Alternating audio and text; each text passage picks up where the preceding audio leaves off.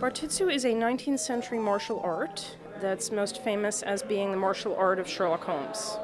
The end is cone-shaped, so you want it to be more parallel to your body.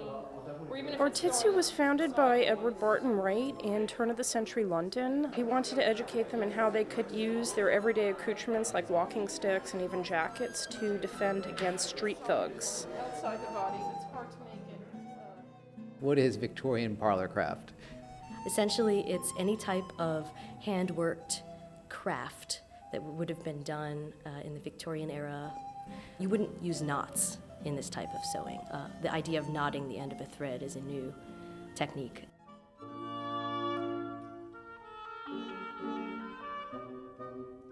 Okay, Sarah, you've eaten beaver. I have. You've eaten bear. I have. And you've eaten moose. I have. These are things that people ate in the 19th century. To varying degrees, absolutely. I knew that, in a sense, the past was another country and they did things differently there.